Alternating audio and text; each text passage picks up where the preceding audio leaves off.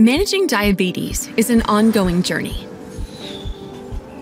full of ups, downs, and sometimes surprises as you move towards a healthier future. This journey requires a full understanding of how continuous glucose monitoring, or CGM technology, actually works, like why there's a delay between your blood glucose and sensor glucose reading. While blood glucose, tested by a finger stick, tells you how much glucose is in your bloodstream at a specific moment in time, sensor glucose detects the glucose in the interstitial fluid and also shows which direction the glucose is moving in over a period of time. It's helpful if you imagine a train. Picture your blood glucose as the lead car of the train and your sensor glucose as the caboose. The hills the tracks follow represent the ups and downs in your glucose levels throughout the day.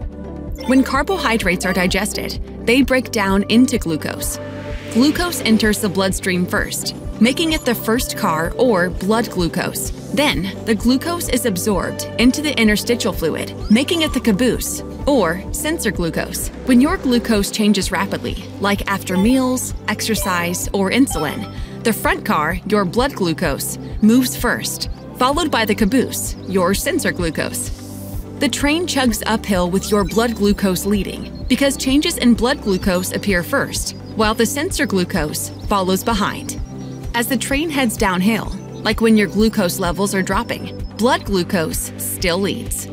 There's a bigger difference between blood glucose and sensor glucose on those big hills, like when your glucose levels change rapidly after a meal, a workout, or insulin. So, when you see significant differences between your sensor and blood glucose readings, don't stress. When the train's coasting on flat tracks, as sometimes seen when fasting, sleeping, or you have your mealtime dose of insulin dialed in just right, you'll see minimal ups and downs. Your blood glucose and sensor glucose readings may be pretty similar, though not always a perfect match. Remember, managing diabetes is a journey.